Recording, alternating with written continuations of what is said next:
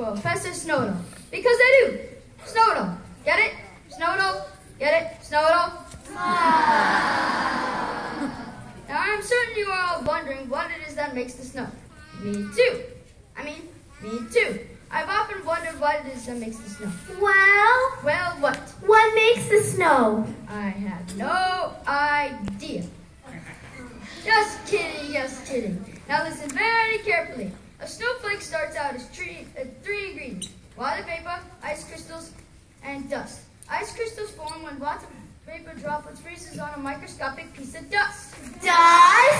Dust. Around the dust, snow begins forming in the very cold cloud that has super cold water droplets and ice crystals.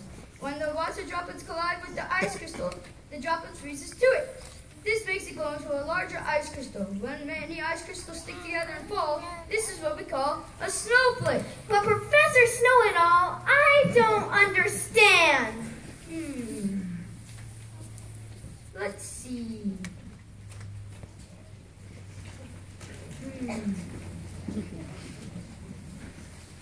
Let me make it a little more simple. Hit it, Mort.